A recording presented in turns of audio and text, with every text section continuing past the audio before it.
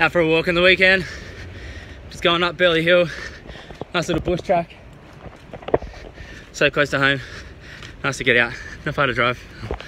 Woo!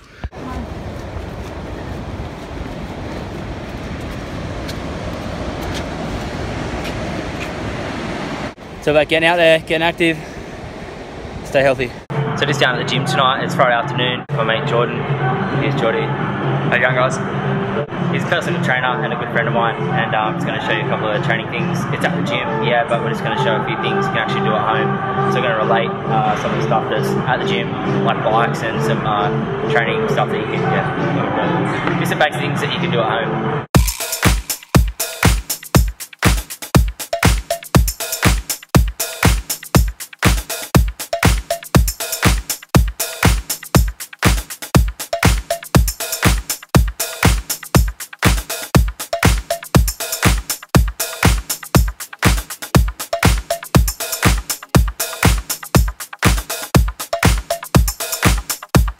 Just had a quick little session here.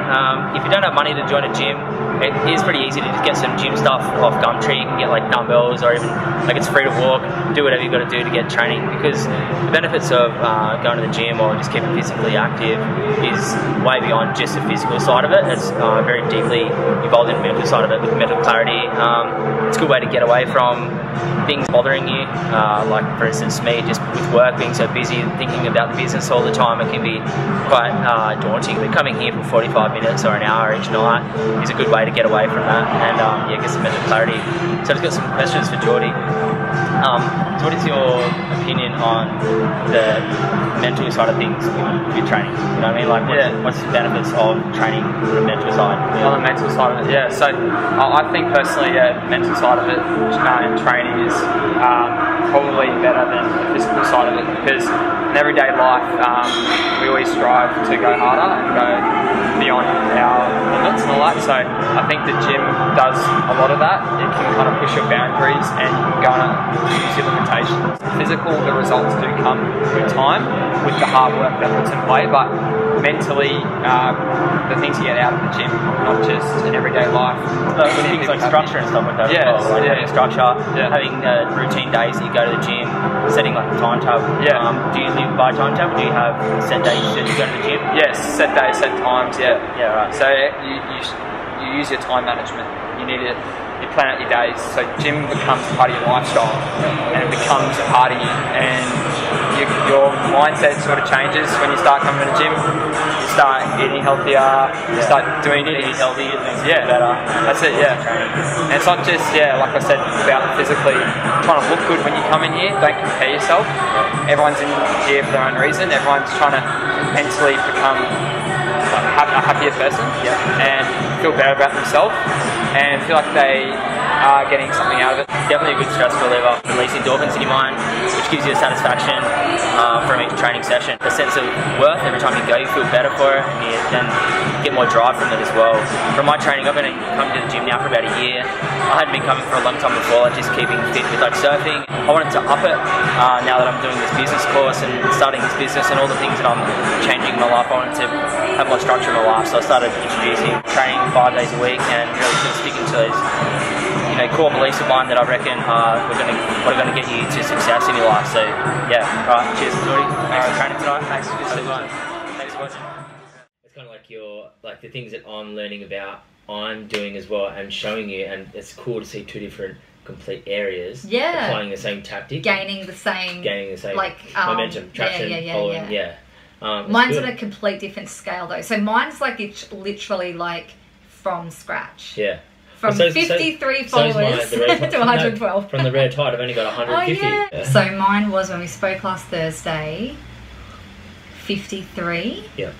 And now I'm at 112. Yeah, right. This is followers on Instagram. Followers on Instagram. And what was the process you did? What was the main thing that you kept doing? Okay, so the first thing I did was the hashtags. Yeah.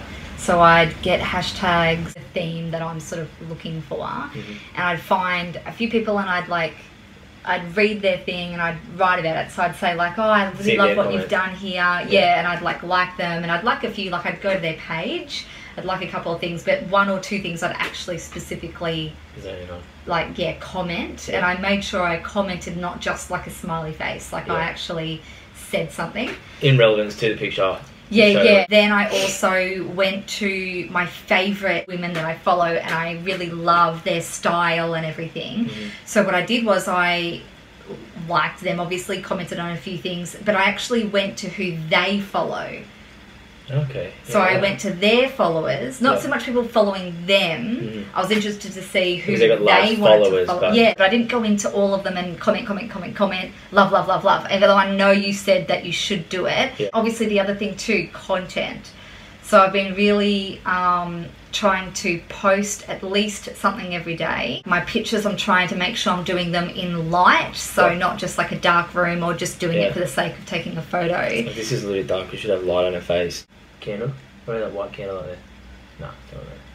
That's my wedding candle.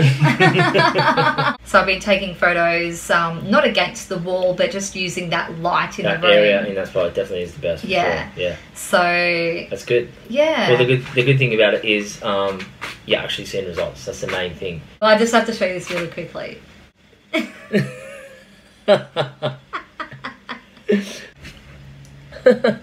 So that's quality. I know. That's quality stuff. You know, if you have a photo and so you get 45 likes and 1 comment, what are you going to click on? You're going to click on the comment.